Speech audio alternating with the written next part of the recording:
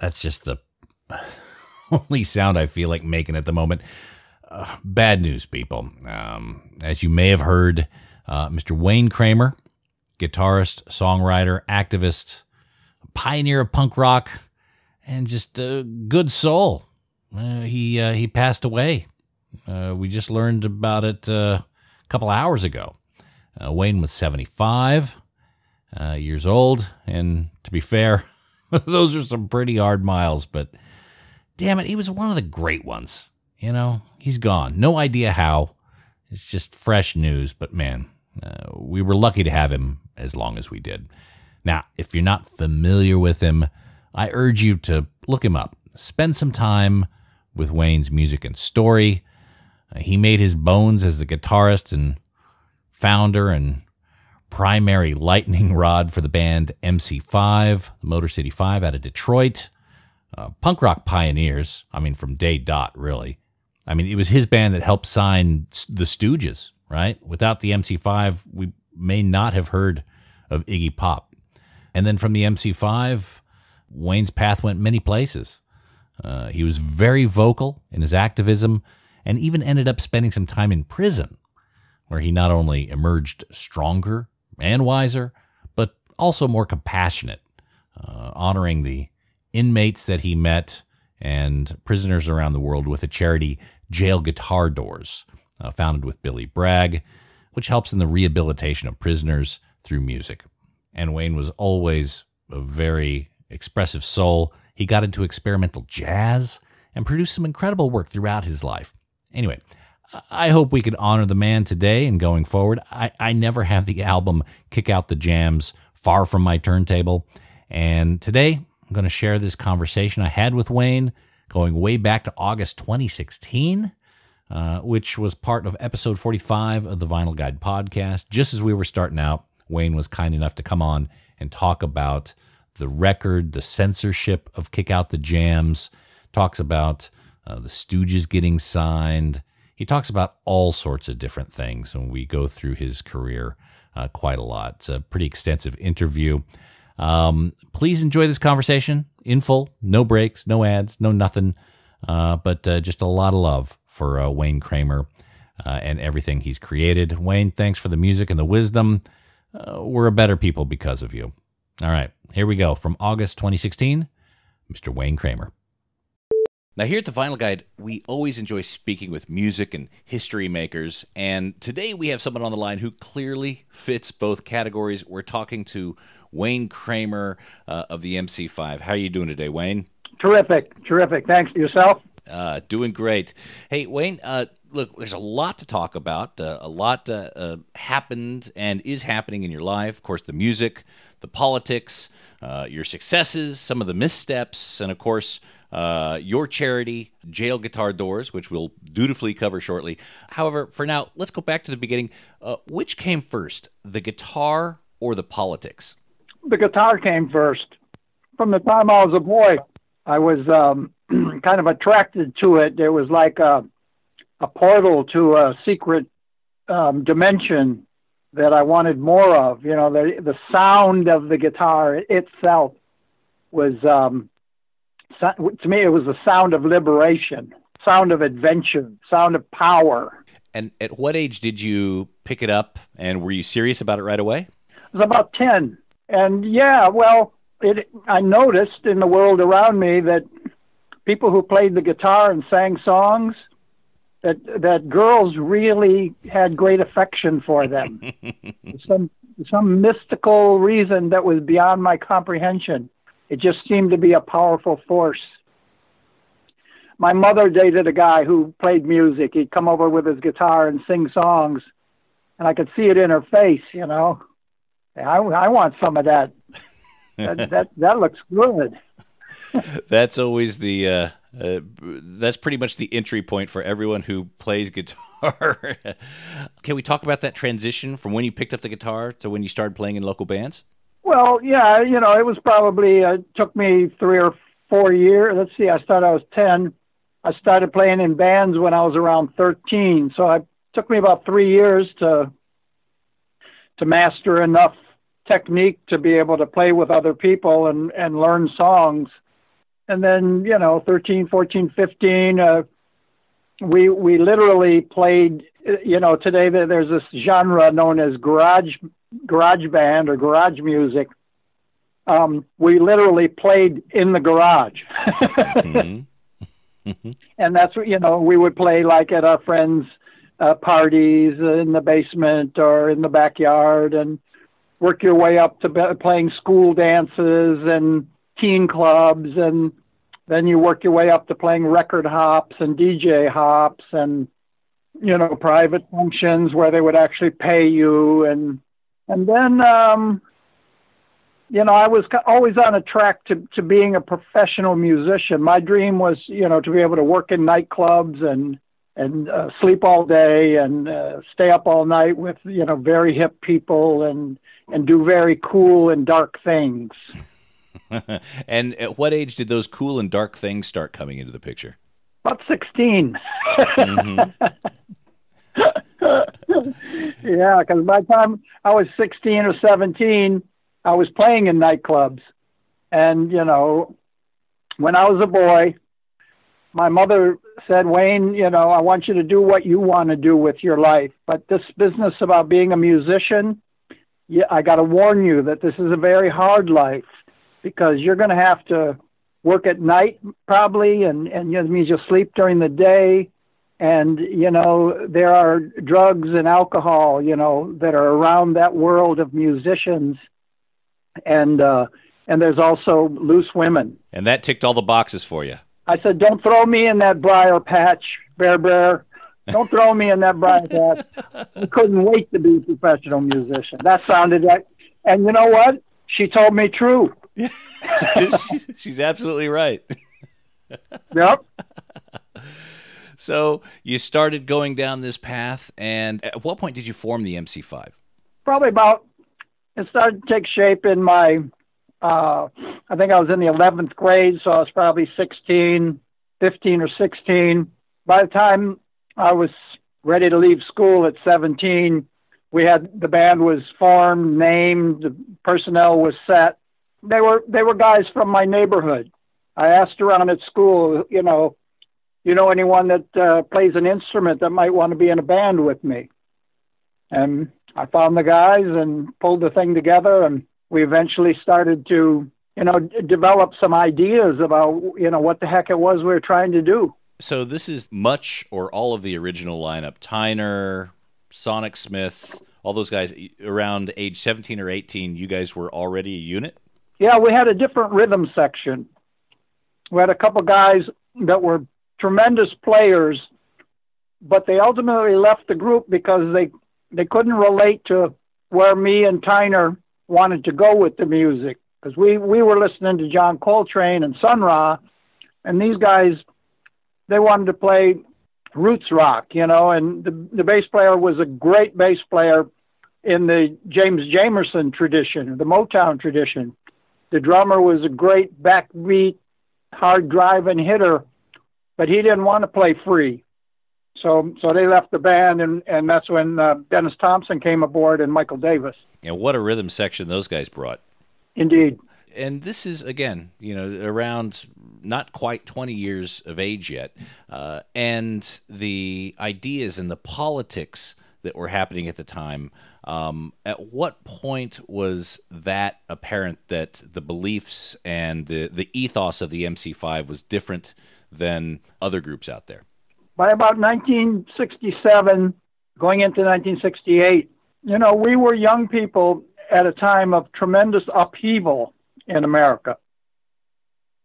People, if you weren't there, it's very hard to imagine, but the nation was more polarized than it is today. That's saying something. Yeah, and it was very volatile. Malcolm X was assassinated. To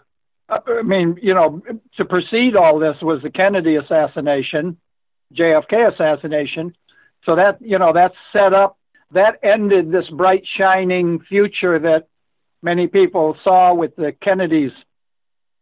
And then things started to go to hell in a handbasket. You know, the Vietnam War was escalating, civil rights were out of control, and then, you know, Martin Luther King was assassinated, Bobby Kennedy was assassinated, Manson. You know, it was a very dangerous and exciting time. And with the MC5, of course, looking back now, the views and the position, the politics is very radical. The MC5 was preaching the changing of the establishment, which is what people are asking for today. Tyner and John Sinclair were in the picture, and of course their politics colored what was happening with the MC5. Where were you at in it? Was it more about the music, or was the message equally as important? I embraced initially it was a culturally revolutionary stance, which, you know, having to live through, you know, police violence, systematic government intrusion, it radicalized me, you know, to be falsely arrested, to be harassed, to be beat by the police, to be searched by them. This helped push me to a militancy about, you know, to a militancy that would express my frustration with the slow pace of change. You know, I was young. I was 19 years old, 20 years old, and I was right about everything, and I had all the answers, and I was going to live forever. Today, I know a little bit more about a lot less, and I'm definitely not going to live forever. So if all of a sudden you had a time machine and could visit 18-year-old Wayne Kramer, what sort of advice would you give him? I wouldn't give him any advice. I don't give anybody advice. You'd probably smoke a joint with him. It's unwise. Yeah, I probably would have smoked a joint with him.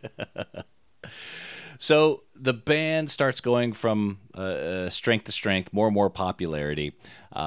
You begin recording. There were a few records that were released around that time on a label called AMG Records. What can you tell us about those recordings? They were our very first efforts at making records and writing songs. You know, we you know, I was playing before the first wave of the British invasion bands. So my original inspirations were people like Chuck Berry and the instrumental bands of the era, Johnny and the Hurricanes and the Ventures, and, you know, all those like one-off, today they call them garage band singles, you know, Underwater by the Frogmen, all these, you know, crazed little novelty rock guitar records that were coming out that got a lot of exposure on Detroit radio.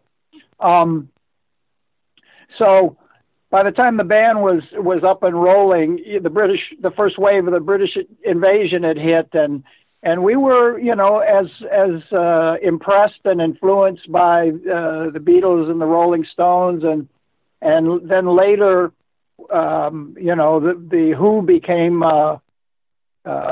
We felt like they were our contemporaries, but, you know, we were kind of in a contest with them to see who was going to take it to the next level. And as a guitar player, you know, I was really impressed with Jeff Beck, and am still impressed with Jeff Beck. He's still my hero. So you know, we started to incorporate these what was happening, you know, in the world around us.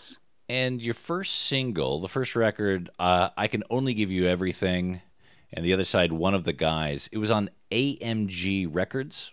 Mm-hmm. Who was AMG Records? That was Arnold Mark Geller. Sounds like a guy with money. I wish.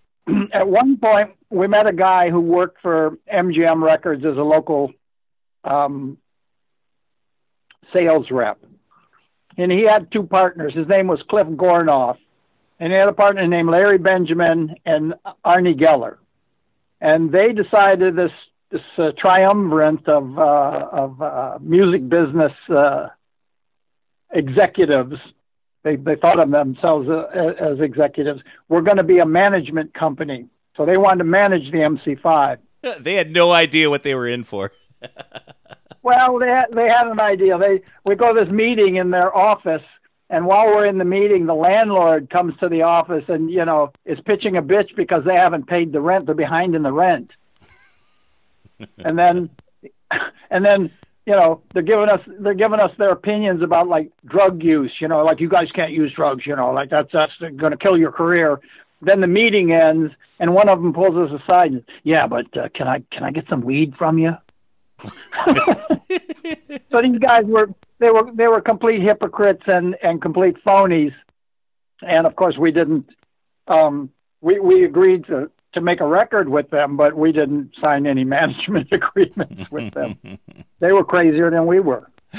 So you guys saw that at the beginning, but you let them release the record, which is highly collectible these days. Do you remember how many of those were pressed at the time? I'm going to guess a few hundred, because the main thing was to get it on the radio. If you could get your stuff on the radio, that's how you sold records. Mm. They got a little bit of play, but they never cracked the big radio station in Detroit was called CKLW. And it was broadcast from across the river in Windsor, and it had huge 60,000 watt capacity, and it would reach down to like Tennessee on a good night. It was a hugely influential and important radio station, but they never got our stuff on there. Okay, so it was a bit of a Hail Mary pass to record, make the record, and try to get some airplay and make something of it. Yeah. Okay, and just staying with AMG Records, because that was your first record, we'll skip to your third really quick, which is a re-release of I Can Only Give You Everything, but with a different backside, which was I Just Don't Know. Was that also part of the deal, or was that an outtake that they used? That happened way later. Mm. We had already gone through our whole career at Elektra Records and Atlantic Records. And Geller showed back up one day and said, "Hey, remember those old tracks? Now you guys are big and famous. Let me release these, okay?" And we said, "Yeah, sure." Okay. And nothing happened with those either. He still couldn't get airplay. And then just skipping back, just let's be completist here. Your second record was, it was on a label called A Square Records, Borderline and Looking at You. Apparently, that was released without your knowledge. Is that right? No, we were completely involved in all aspects of that project. By then, we were aligned with John Sinclair, and using the guidance that he gave us, and he produced the sessions, and we loved the sound that he got. And, we all sat around in the basement and glued those record sleeves together, and Gary Grimshaw did artwork on the package, and we just loved everything about it. That's the one with the Coltrane image on the cover, yeah? Yeah. And who was A Square Records? This was a guy up in Ann Arbor who worked in a record store. His name was Jeep Holland. I don't think he owned the record store, but he ran it. He was the manager. And he had this little label, this little regional territorial label, and he put out records by the Rationals, who he managed, and a couple other local bands. And, we didn't know anything about the label end of it. And we knew Jeep and we liked him. So he said he'd put it out. So we said, great, Okay. Because there's no money changing hands in any of these deals. This is all on the artist for survival basis. Right. Yeah. No, fair enough. You're lucky if you get a box full of the records at the end of the whole thing. Yeah. What, do you remember how many of those were pressed up? You glued them all together. Maybe you remember how many you guys assembled? I don't know, the same thing, probably 500. and they've all been reissued over the years. But so the popularity starts building. Of course, the country is shifting in many different ways. One of the events that really started defining the MC5 was the gig at the Democratic National Convention in 1968 in Chicago. How did you guys get involved and booked at that event? Well, we knew, we were friendly and in touch with Abby Hoffman and Jerry Rubin, and there was a great network of young people that felt that the nation was going in the wrong direction, and that it was going to fall into our hands to clean up the mess, and we wanted to change it. And so they reached out to us. They were going to do a music festival they were going to call it the Festival of Life, to oppose the convention's Festival of Death. And, they said all the bands were going to come and play, the West Coast bands were going to come. And our attitude was we would play anywhere, anytime anyone would let us. I mean, my attitude about how you promote your band is you play a lot. You play every chance you can get.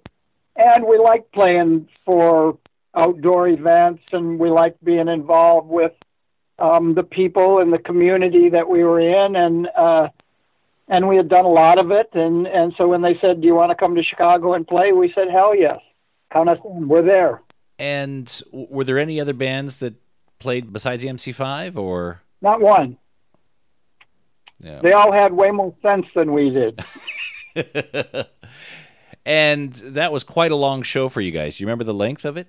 No, it wasn't a long show, but that's a great rumor. Okay, yeah. The rumor is 6+ hours.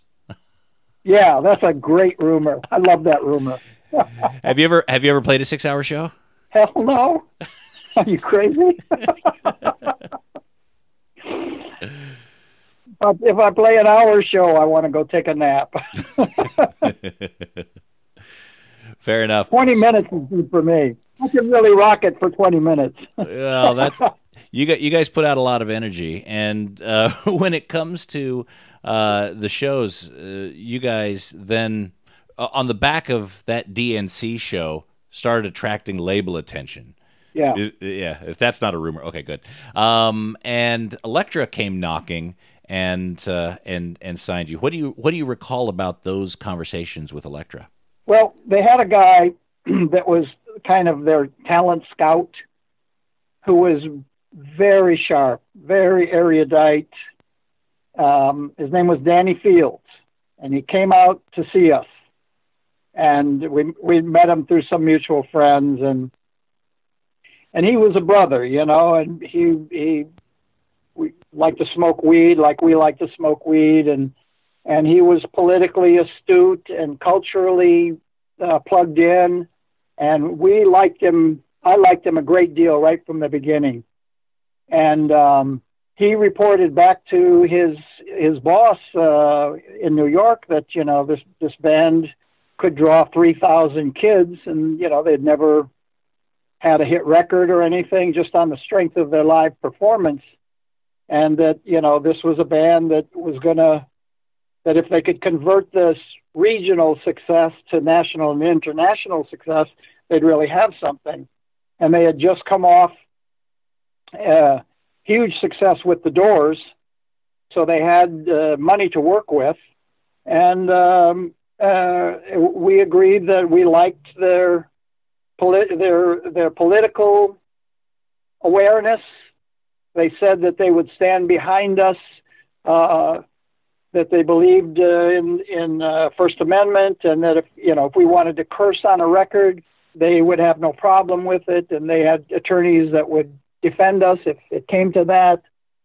And we said, great, this is our company, these are our people. Let's roll. Let's make this album. Let's carry a message. There was a kinship, and they were saying all the right things, so it wasn't going to get any better than Elektra. Yeah, I think that's our position. Yeah. Mm-hmm. And so you were signed to Elektra, and actually you were one of two local bands signed to Elektra. They swabbed up the Stooges at the same time, I believe. Yeah, I was in the room when Danny Fields said, "Are there any other bands like you around?" And I said, "No, there are no more bands like us, but we have a little brother band that you might find interesting. They're called the Psychedelic Stooges." And he, of course, loved the Stooges. And we were sitting in Sinclair's office in the basement of our commune, and we had Danny was there, and he had his boss on the phone, and Sinclair was there, and the Stooges manager was there, and I was there, and Danny's talking to Jack Holtzman in New York, and he says, "Okay, I got both the band managers here. What are we going to do?" And he comes back. He says, "All right, Jack's offering 10,000 for the big band and 5,000 for the little band." And we all said yes. The next step was then, of course, to record the debut album. Did you have the songs ready to go, or was there a matter of preparation that needed to be done? No, it came together pretty quick because, all our work went into performing live and building this live set that would just, devastate the audience. We wanted to just be a blast of energy that no one had ever experienced before. To the exclusion of recording. We didn't spend much time at all recording. We would write new songs in the rehearsal room and work them up, and it was all about playing live. So the idea to do a live album, on one hand, appealed to us because it was revolutionary. Nobody had done that before. Usually bands did 2 or 3 albums and then did a live album, and but there was also the consideration from Elektra's point of view, which was this band is, musically verging on chaos, and to get them in a studio and to get them to conform to the recording process was going to be a long and expensive undertaking. So, it suited their purposes to do a live record, and what did we know? We went with it. Sure. So what better way to market a band that has these dynamite live shows than to record a live album? It makes perfect sense.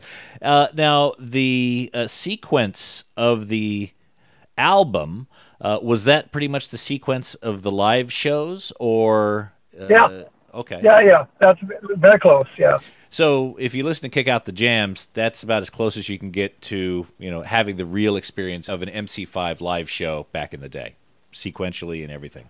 Correct. Let's talk a little bit about the recording of the album. It was recorded in Detroit at the Grand Ballroom across 2 days. What do you recall about those shows? Well, it was the Grand D Ballroom, Grand D. That's the way we pronounced it. The venue was an old 1930s and 40s ballroom dancing facility. It was in its day, it was a beautiful structure, and these kind of ballrooms were, I think, probably all across the country, but I know that they were all across the city of Detroit, because in the eras before radio, people would go out dancing in these beautiful ballrooms, these lovely Rococo, giant. They'd hold 1,000, 1,500, 2,000 dancers, wooden dance floors, and proscenium stages where big bands could come in and play, and the acoustics were very live, very hot room, and the bands, the sound would project out with acoustic instruments, and so by the time we got this place in the 60s, it was perfect for us we rehearsed in the venue and we performed in the venue, so we were able to to really learn how to play at maximum volume and how to make it sound good in that room. And so we recorded the stuff on Friday and Saturday nights.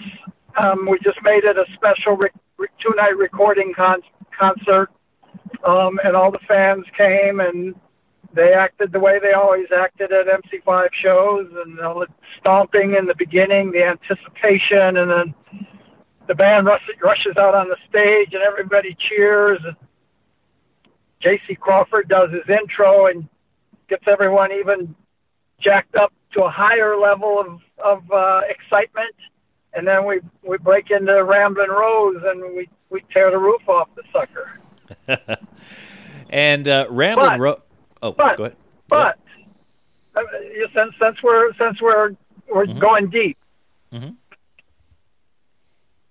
I personally, I can't speak for the other fellows, but I was intimidated by the pressure of making the record.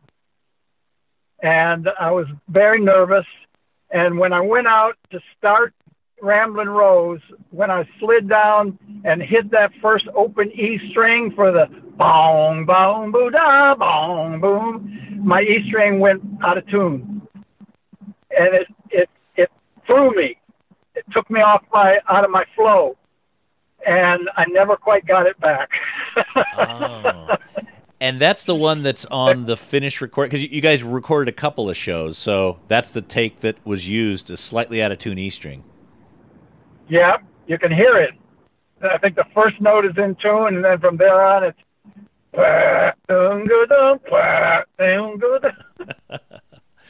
Okay, I'm gonna listen for that. If you listen to Kick Out the Jams, you'll hear the dissonance between me and Fred's guitar. It's pronounced.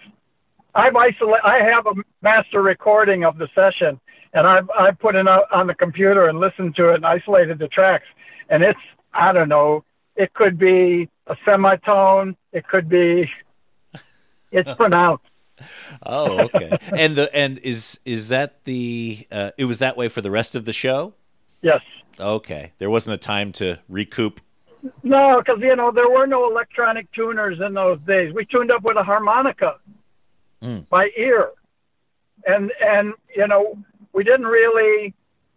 We knew a little bit about how strings stretch over the chord, but we didn't know as much as I know today. I know how to stretch my strings out before I go play, and they'll stay in tune. But we didn't know that then. So you'd put a new set of strings on, tune your guitar up, go out and play, and by the second tune, your guitar is completely out of tune. So you hit the E on Ramblin' Rose. Now, Ramblin' Rose is an interesting opener, particularly since the lead singer doesn't sing on it, at least your version of it. What was the decision like for you to sing that song, particularly in the falsetto voice? It was just it was aspirational. I don't know if you've ever heard the original by Ted Taylor, but Ted was a rhythm and blues artist from somewhere in the South, Memphis maybe, and he was a brilliant producer and songwriter, and he had a unbelievable voice. He's one of those guys that had 5 octaves he could sing. And he sang it in a falsetto, and I aspired to sing it like he sang it. If you ever hear the original, you'll hear the difference. Okay, we'll hear what you were going for. Yeah, let's say I fell considerably short of the mark, but I did it anyway because I'm 20 years old and I'm all fired up and I'm good to go and. I'm in my band and I'm singing this shit, Yeah. Fuck you if you don't like it. Yeah, I'm singing it. So then after that song, was Tyner off stage? And then after Ramblin' Rose, he would come on and start to Kick Out the Jams bit? Yeah, he'd come running out, we'd finish that tune. I'd come out and start the set, and the band would be slamming and I'd be dancing all over the stage. And then Tyner would come out, and the energy level would ratchet up another notch, and I mean, it was, you know, we had designed it to be as exciting as it could be. We were really trying to reproduce James Brown live at the Apollo. Yeah, that's exactly what I was thinking. The band comes out, warms them up a bit, and then all of a sudden here comes the centerpiece. And yeah. Okay. So Tyner would come out. He'd say the famous line, "It's time to kick out the jams, motherfucker," and then wham, the crowd would go crazy. So that was another level there. Now, the first pressings of the record had him saying, you know, motherfucker. And subsequent pressings, that was changed to brothers and sisters. What was the discussion like behind the scenes when that change, when that switchover was made?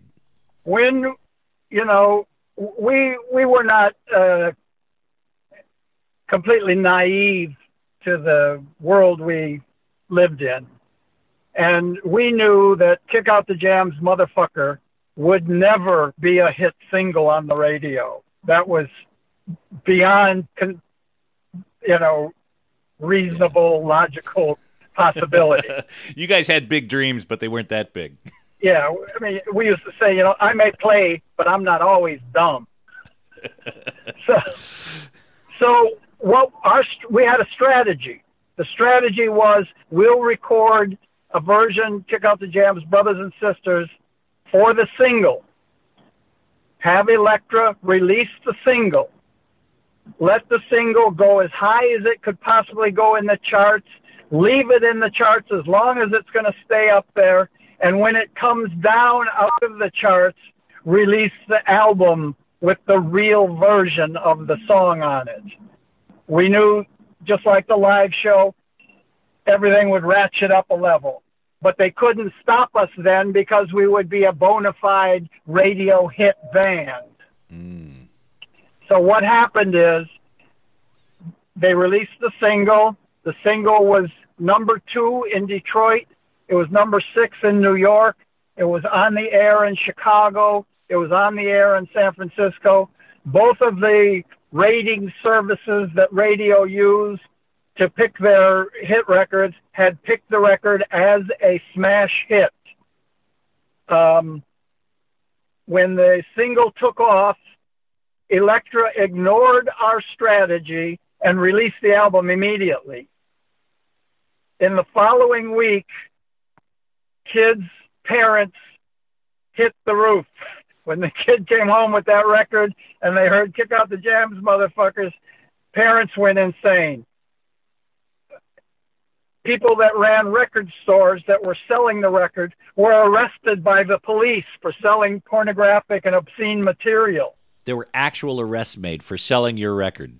Yes, the prosecutors went into high gear about, we have to prosecute this band for saying what they're saying. We can't allow it. Elektra came to us and they said, you know, the rack jobbers are returning the records. They refuse to play any of our stuff. They won't even play Switched On Bach, you know. We're losing terrible money here. You know, can we put out a clean version of the album? You know, we're dying here. And we said, guys, we told you what to do. You didn't do it. Now you created a problem. And you know what? We will not allow you to release a clean version of the album. That would make us look like complete sellout, like we crumpled. And they said, oh, okay, well, it's in your contract. You have the right. And all right, then. Okay, guys. Yeah, we wish you'd decided differently, but okay. And then they went back to New York and they released it anyway. And what was the first time that you became aware that they had gone against your wishes? And what was the reaction? Oh, I was furious. I mean, we were all livid. I mean, we were, I mean, this was bad. Mm-hmm. This was bad for us. It was bad for our relationship with our audience. It was bad business. It was short-sighted. It was a mess. And then, you know, we had a buddy who ran an underground newspaper who was, they were about to get kicked out of their office. So we said, let us buy an ad. We'll buy an ad for the album. And there was a big department store in Detroit called Hudson's that we'd all gone to all our lives. It was an institution. And Hudson's refused to sell our record because of the obscenity. And so we put on the ad, Kick Out the Jams, now available, fuck Hudson's. You called out the store right by name there. Yeah. And put the Elektra logo on it and sent them the bill. Since we had the right in our contract to do our own advertising. Mm-hmm. So Elektra determined that we were unprofessional, and they dropped us from their label immediately. Well, with Kick Out the Jam still in the charts, still selling well, they pulled the ripcord. Correct. Oh, okay. And how many hours was it until you had an offer from a different record company? Oh, it took a few days. Let me tell you, Danny Fields, the guy who signed us, got into such a fight with his superiors that one of them slapped him across the face over the MC5 problem, and they fired Danny. And did he stay in the MC5 camp for a period of time afterward? Yeah, I wanted him to manage us. He didn't want to be a manager. I said, come on, because Sinclair was going to the penitentiary, mm-hmm. and we needed management. And I said, Danny, you're the man. You're the guy that's managed the band. And he didn't want to do it. Later, he went on to manage the Ramones, and of course, the Ramones have become a very popular and successful band. Mm-hmm. But in these days, he didn't know what he wanted to do, and yeah. And management is a terrible job, so I don't blame him for not wanting to do it. But you guys still had his counsel, and I'm assuming he guided you through the next steps of the career. The next now, before we move on, were you happy with the album Kick Out the Jams, with the recording, with the process, aside from the controversy and the challenge with the motherfucker and everything? Were you happy with the record? To be completely honest, I was not happy with the record. Jack Holtzman, Elektra president Jack Holtzman, said to me, Wayne, if you don't like the recording, we'll just record it again until we get it the way you guys want it. And I said I didn't like it, and I was outvoted. Sinclair loved it, Holtzman loved it. I don't know what the rest of the band thought, but I said it wasn't a great performance. The MC5 was a mercurial band, and on a good night, it was absolutely astounding. But we didn't have good nights every night. Some nights we'd just be off, and things wouldn't fall together. And in my opinion, they didn't fall together that night. I thought it was not a good performance of the band. I had better performances recorded on my own reel-to-reels that I did just to hear what we were playing of nights that I thought that, man, this shit is cool. Mm-hmm. So, and then the artwork, they showed us some mock-ups of artwork, and it was this very cool technique of kind of superimposing one photograph over another. And I said, yeah, I love that. That looks great. And then what came out, I don't know, it looked kind of garish to me. And I didn't like the photograph of Tyner, and I just thought it was like a big mishmash. And the art director at the label puts his own picture on the album cover. He's up in the corner. You see this white dude with a blue business shirt on and a tie and glasses. He's the art director. He puts himself on the record. He's the guy that slapped Danny Fields. So I thought Sinclair's liner notes were cool. They were very provocative and mm-hmm. and accurate for how we felt. And then they took those off and issued this quote clean version of the record. And the whole thing was kind of a debacle as far as I'm concerned. I mean, I don't want to take anything away from anyone's enjoyment of the record. It's a great historical artifact of a great band, you know, and a great night. I mean, you can feel it. It's exciting, and it's unlike anything else that was happening in that time, and I'm very proud of it. But you know, you asked me, and I'm going to tell you true. You know, Sure, no, that's fine. And that's how I feel. And I don't, quite honestly, Wayne, I don't think it diminishes anyone's appreciation of this record, because it really is, just like you said, a historical artifact. It's a, you know, it's a timeless record. I mean, how many thousand artists, bands, musicians have been inspired by this? But in your mind, and in your experience, there were better nights to record. You would have liked to have had this a package that, based on your experience of what the band did best, and recording the band at its best. Have you come to be okay with it? Are you now more appreciative now than at the time? I love it, you know, especially when I got the multi-tracks and I was able to really analyze them from this perspective today, of in the era of quantizing and auto-tune, and you know, to hear how out of tune the guitars were, and how, you know, the tempo rushes forward and bogs back, and you know, the vocal pitch and everything, and I just think it's wonderful now. Yeah, I mean, yeah, it is definitely a moving record, and yeah, there's nothing sterile about it. It is true. Oh. Is it your favorite MC5 album, or? No. Yeah. Okay, so let's talk about the Atlantic years. So you guys moved to Atlantic. You start recording what became Back in the USA. Yep. And what was that transition like from Elektra to Atlantic? Very painful. Because, first of all, we lost John Sinclair. John had his third conviction for possession of marijuana, and he had a long vendetta against him by Detroit police narcotic officer, Lieutenant Warner Stringfellow. He had arrested John originally, and John was a poet, and John wrote a poem called The Poem for Warner Stringfellow. And in that poem, he indicted Warner and really ripped him a new one.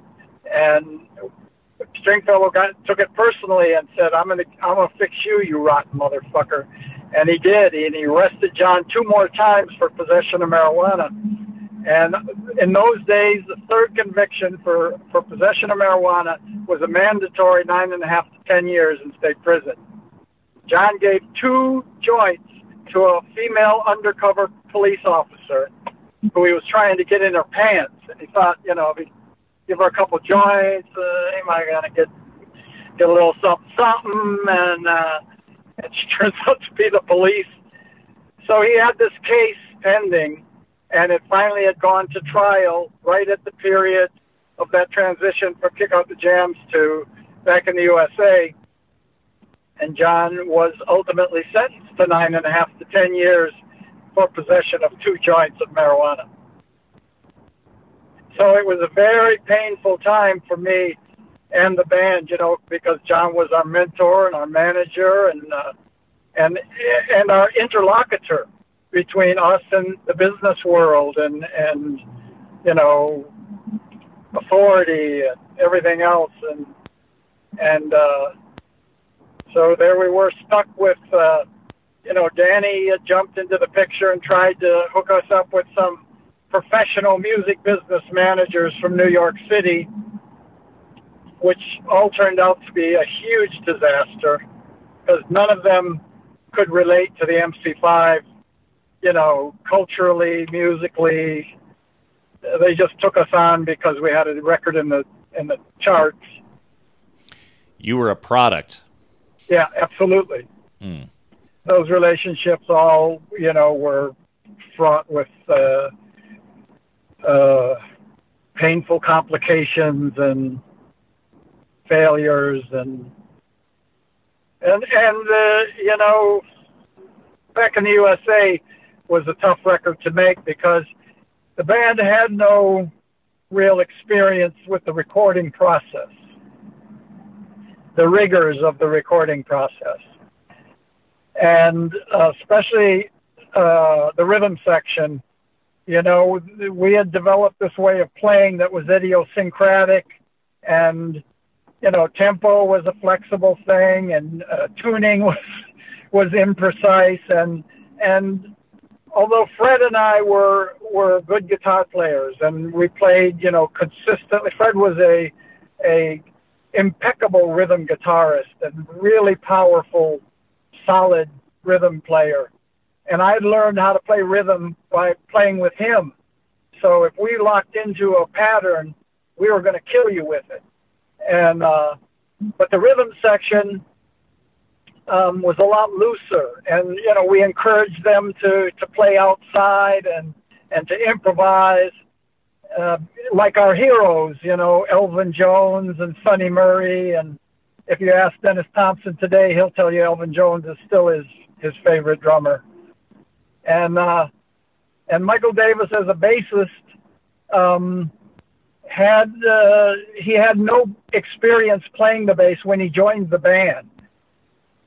So he didn't come up with, you know, any training about how the bass fits with a band, you know, any musical theory training, like what notes fit with what chords. So he just kind of improvised his own style from the beginning, and the guitars really carried the music. So his playing was very loose and spontaneous and undisciplined. So he would, for example, think nothing of missing chord changes. I mean, he'd blow through chord changes, and he wasn't even conscious of that he missed the chord change. He's jamming, you know. Just roll on. Yeah, and so we're in the studio, and we're trying to make this record, and we're listening to the playback, and it's like, yo, Michael, you know, you just missed the change. Oh, really? Oh, and you know, we hadn't even gotten to the technological point of punching in parts yet. We were still recording the performance live, so we'd have to go out and record the whole song again, and he would miss the changes again. So, you know, this is like turning into weeks and months of recording and not having anything worthwhile.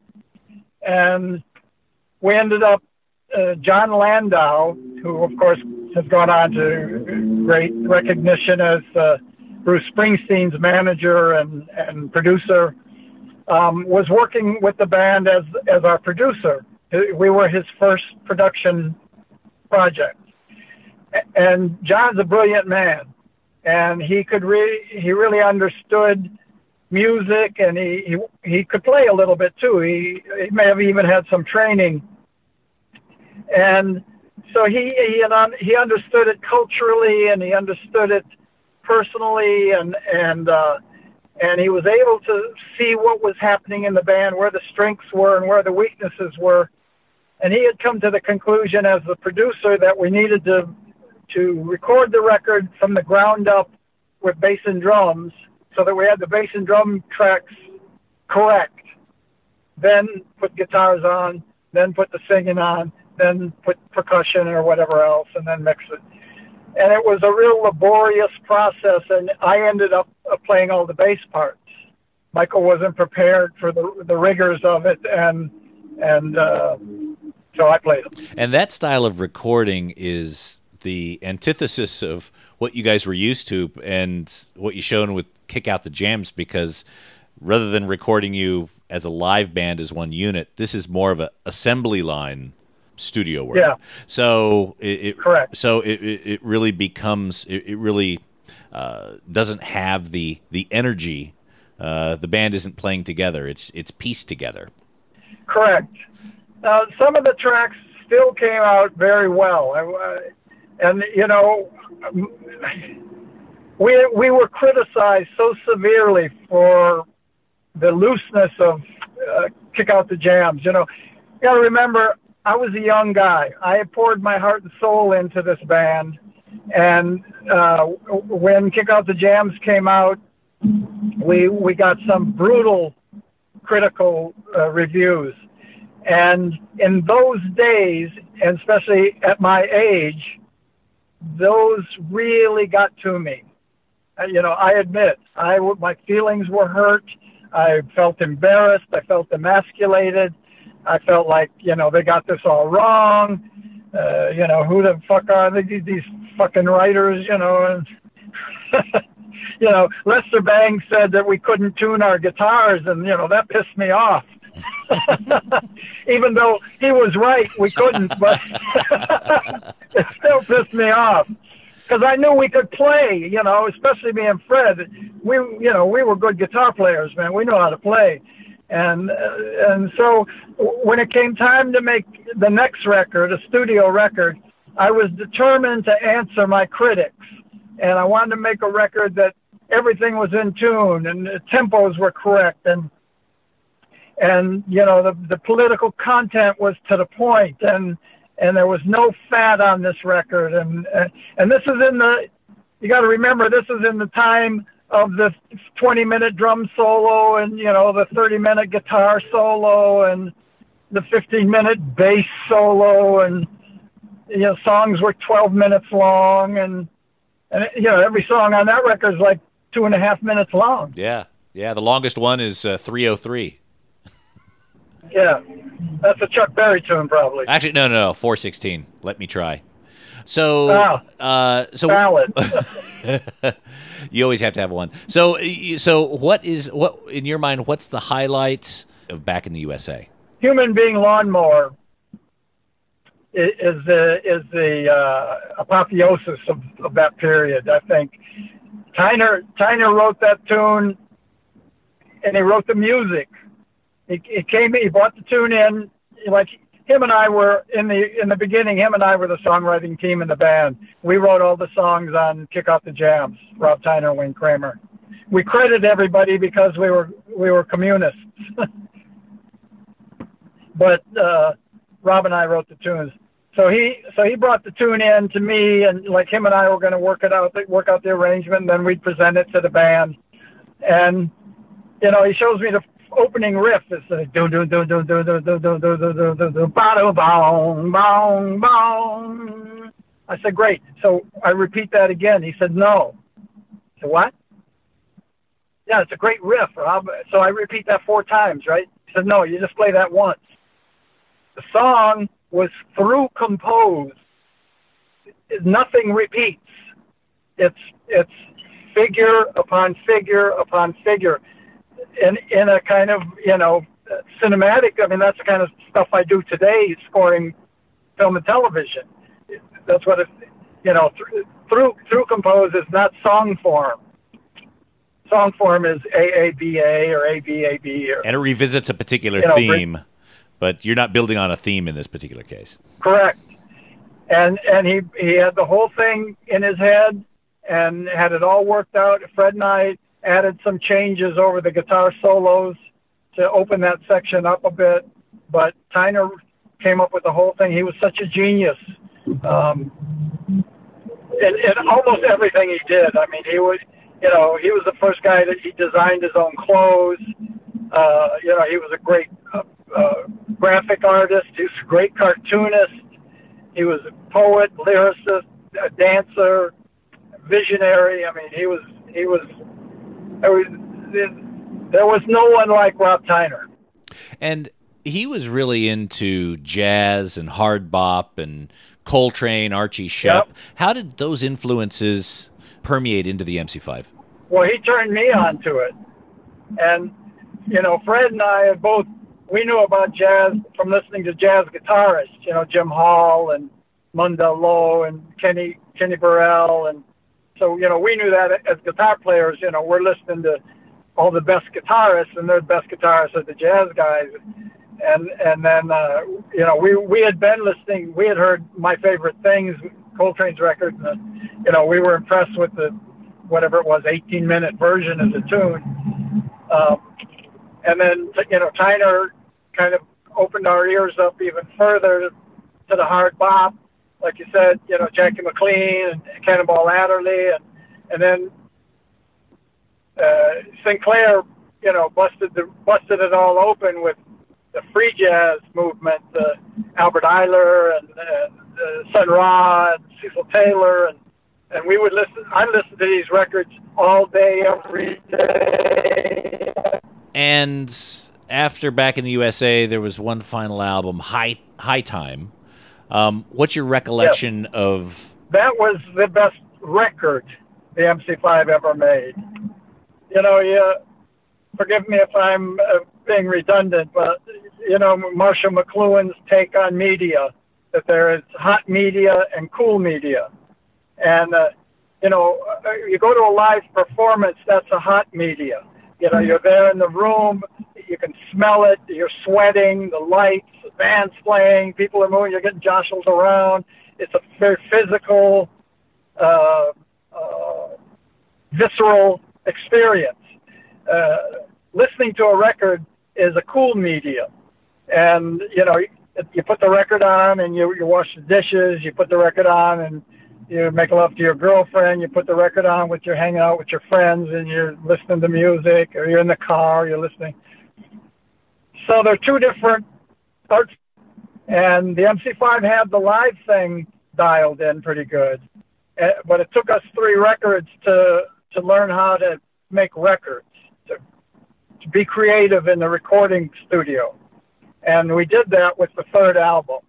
The songwriting had matured, the playing had matured, the technology had matured. We had a new producer, and we had the technology to punch in so we knew that, like the rule was on the sessions, if we're playing a tune and everybody knows where they're at in the tune and it's sounding good and Michael misses chord changes, don't worry about it. Keep playing it how you're playing it, and he can go back later and fix those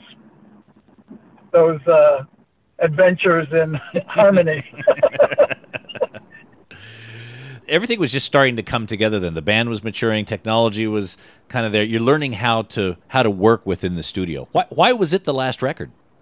Well, because we had in the fiscal world, in the economic world of the record business, we sold no records, so they have no interest in keeping us around. Our bad behavior was such that our unprofessionalism was such that we couldn't even get booked. We had like no shows on gigs, so much that all the major promoters wouldn't hire us, and Bill Graham blackballed us. Was there a particular event why Bill Graham did that? Yeah, we were. Elektra wanted to present us to New York City with a big bang, so they wanted us to play at the Fillmore East. And we went into New York, and there was a militant radical group in the community around the Lower East Side, around the theater, who Bill had given the theater to on Wednesday nights for local bands and poets and political organizing, whatever they wanted to do. So they were pissed off that we were going to take their Wednesday night. So we said, you know what, we'll come and play for you guys for free the week before, unannounced. And they said, great, and we did, and everything was, good. And the next week at the big event that Elektra promoted, they demanded like 50 tickets. And Graham wasn't a punk, and he said, go fuck yourself.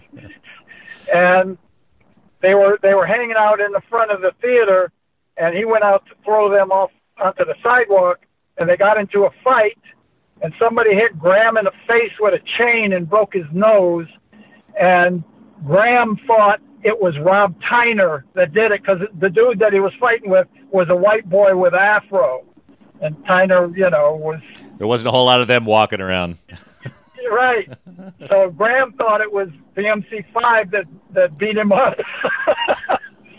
So he said, you will never play in my venues, and you won't play in any venues of any the other promoters that I'm associated with. And we didn't. So, Atlantic only let us make that record out of their contractual obligation.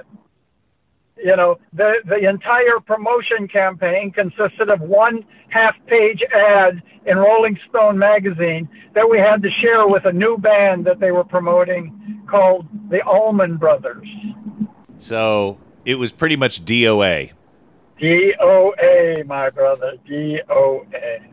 It comes to the bitter end. Was there a discussion between the band that this was it, or everyone just kind of went their separate ways and it was just unspoken, everyone knew? No, we struggled on for maybe another year. We made a toehold in Europe, and so we started going over there on tour, and we got new management in London.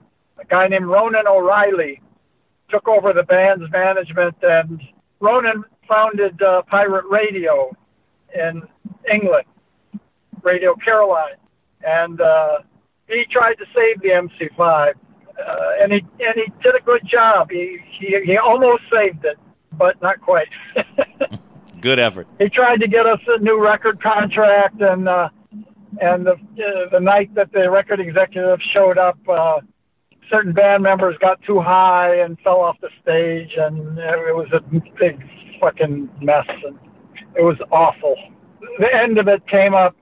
We had booked, I think it was like our 6th or 7th tour of Europe. It was going to be the best tour yet. It was going to be like 2 weeks in Italy and Scandinavian television, and the money was very good. And 2 days before the tour, Tyner quit the band. And then when Tyner quit the band, Thompson quit the band. Michael Davis had already been fired from the band. So Fred Smith and I got on a plane and flew to London and met a pickup drummer in the dressing room of the first show with no lead singer. And, I didn't even know the lyrics to half the songs. I got to go out and try and sing these tunes. And of course it was terrible. And the tour was a nightmare. So we go back to Detroit, and there's one last New Year's Eve gig at the Grandy Ballroom for like, I don't know, $500 or something. And, everybody was there, all the original guys, and we're playing, and there's a few hundred kids, and it was just so awful and just such a spirit-crushing night. And that was truly the end of that era of that band and those people. But I'll tell you that it was not unique. I mean, this is a story of rock bands, How many thousands of bands have come and gone over the last 30 years? They don't come to stay, they go. Very few survive over decades.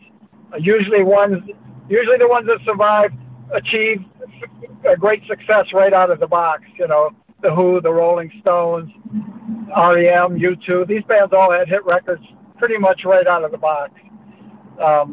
It's almost impossible to survive in a rock band. And you see them come and you see them go, but mostly you see them go. Well, you're absolutely right. I mean, so many bands that in like a lion, out like a lamb. But few have the sort of renaissance and the impact that the MC5 did. They're now being revisited and regaled, and the inspiration that was created during that very brief tornado of a period. But it's good to be able to see that sort of appreciation come back, particularly when you're still around to be able to enjoy it. I can't say that that I disagree with you.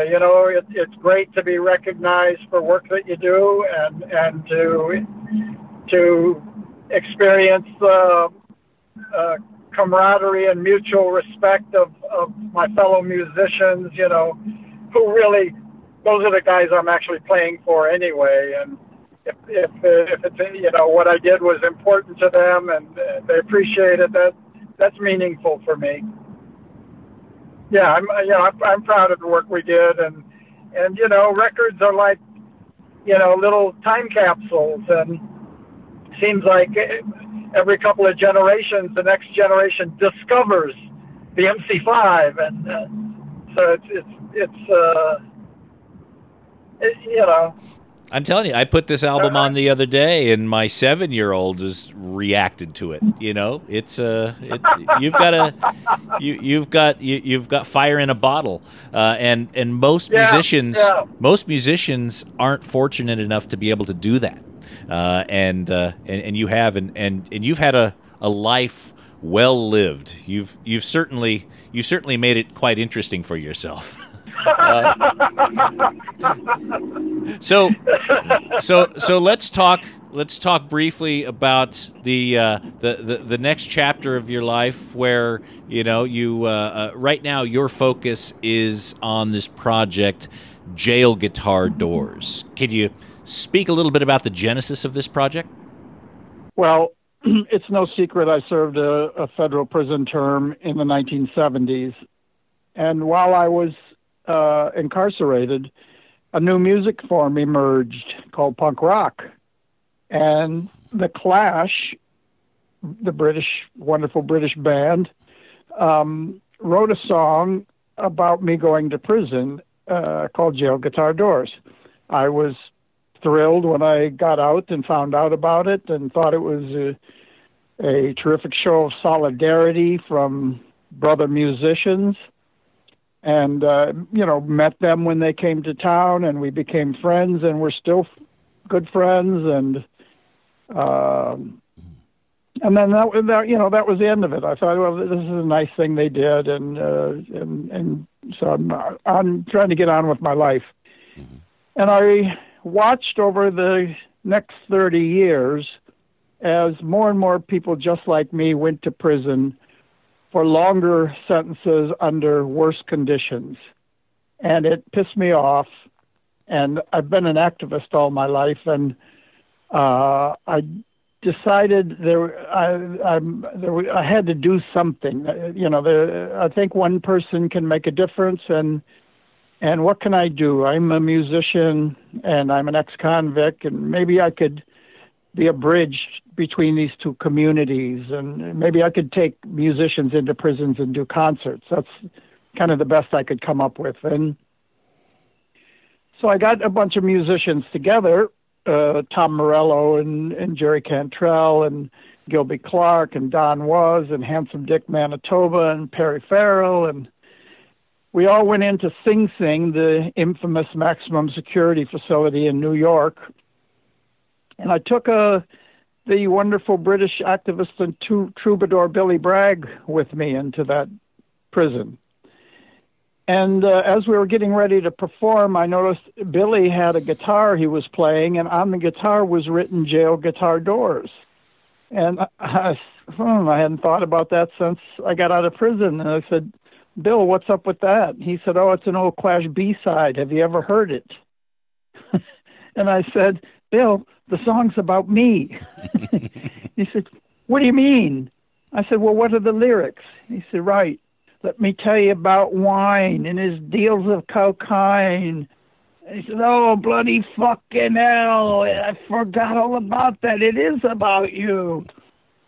And I adore this man. I love him so much and admire him so much. And he's such a solid brother that, you know, I assured him this was no big deal.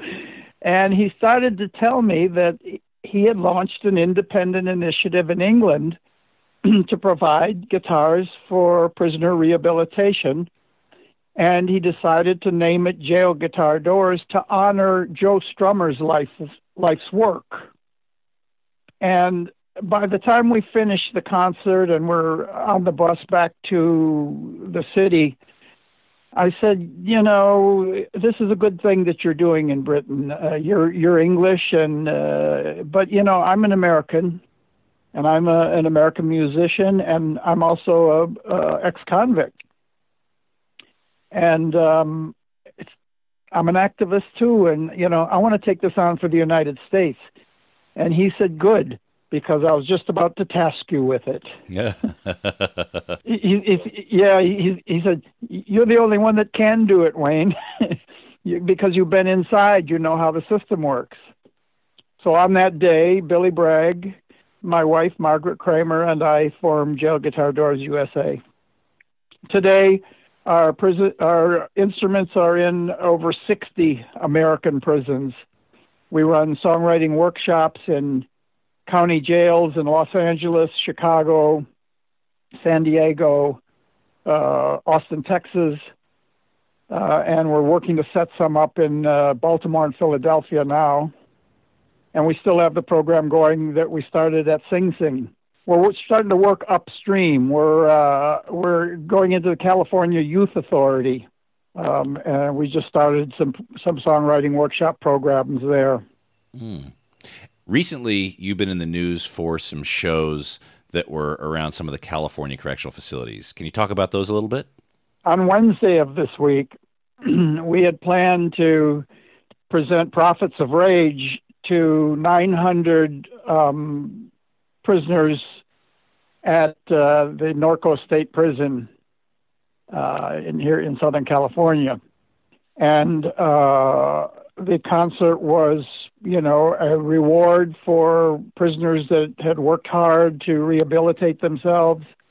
And the facility management, the administration was 100% behind us, and we have a long-standing relationship with them. And about an hour before showtime, the California Department of Corrections headquarters in Sacramento denied us access and denied us the ability to put on the show. Oh. So what happened was there was some elements in the community that phoned in anonymous calls to the local newspapers, media, and the Department of Corrections that we were aligned with the Black Lives Matter movement and that we were going to foment a riot in the prison and that people were going to be hurt. And so they canceled the concert. Oh. This is a very sophisticated political strategy by certain elements in the corrections industry. It's nothing new to me. When you go to prison, you start to learn how arbitrary things can be, how arbitrary decisions are, and that you have no recourse. You have no one to appeal to, that they're not answerable to anybody. So what we did is we set up a band on the street outside the prison, and we rocked them. And we were able to successfully maintain our good relationship with the prison staff and the warden. She even came out afterwards and thanked us and said that men behind the fence were all in their housing units, and they all pressed up against the windows, and they heard everything we were saying to them, and they heard the music, and they know that, we promised we'd come there and play, and we kept our promise, and the local police were cooperative with us, and the city manager was cooperative, and the prison guards were cooperative, and we were able to really make lemonade out of lemons. So what they attempted to do blew up in their face. Yeah, I imagine by this time you're pretty used to people fucking with you. And this was an interesting way to send a message, not only to the prisoners to say, yes, we did keep our promise and, we're here for you, but also to send a message to the people who hide behind that anonymity and those sort of tactics, chicken shit tactics, to say, we are here. Yeah. Yeah. And we're not going anywhere. The people that run California's prisons know that we are of service to them, and the federal government gave us the authority to do good work when they assigned us the 501c3 tax status. Mm-hmm. And we're not deterred. Mm-hmm. we are moving forward. You know, this is yeah. So if people want to help us, they can go to jailguitardoors.org, and they can make a donation. Funding is a problem. It's my experience has been that if you want to save the baby seals or puppies, money comes flying out of people's pockets. If you want to help save human beings, adult felony offenders, not so much. It's a tough hill to climb on that one. It's a hard sell. You also have some gigs coming around to raise funds and to raise awareness. There's a big show coming up in Los Angeles, I believe September 9th. Can you tell us a bit about that? Sure. It's our third annual Jail Guitar Doors event, fundraising event. Rock out and stay out. And it's at the most beautiful venue on the planet Earth. The Ford Amphitheater is a spectacular facility. Holds just under 1,000 people. There is not a bad seat in the venue. It's an open air venue with the beautiful open California hills behind it, and the sound is perfect. The lighting is perfect. The setup is, there's food and space, and there's parking, and so we're lining up our artists now. I've got a couple of great graduates from the JGD program, men that were serving time that played our guitars and who are out now and doing well. They're going to come and perform, and we've got some good local bands, and we've got I'm going to play, of course, and we're talking with a couple of headliners. And until I confirm it, it would be unwise to. Let's just say surprise guests. Yeah, so and so might show up. But in the past we've had Tom Morello has played with. We've had Jackson Brown and Ben Harper and really wonderful artist activists that. Are sympathetic to what we're trying to do. That's interesting. So you're going to have graduates of the program as well. So not only does this program help rehabilitate folks inside the correctional facilities, but it's also a bit of a farm team for opening acts.